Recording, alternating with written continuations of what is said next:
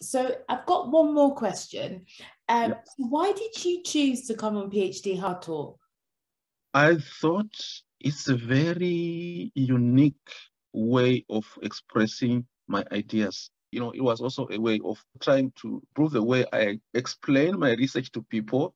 I have watched the work you all have done, and I think it's so beneficial. It's so wonderful, too, that you've created a space where these questions can be discussed, right? And these issues can be sort of talked about. And there's a safe space, and you're building this amazing sort of community for researchers and academics to come together. Why not?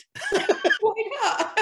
I think it's important that PhD students, those who are recently awarded their degrees, postdocs, assistant professors, we need to put our stories out there. Yeah. We belong to a community, even if it's unseen. Mm-hmm. And who's going to validate our work if we don't share our stories, right? And so this was an opportunity to share. It was just me, I don't know, in my bed before sleep, scrolling on Instagram. And I thought, okay, I can find out so much, and not feel like I'm wasting time while being on Instagram. Yeah, I think this communication is very good for the wider community and for the person themselves, the one being interviewed. So thank you so much for this and your insights as well. It was great.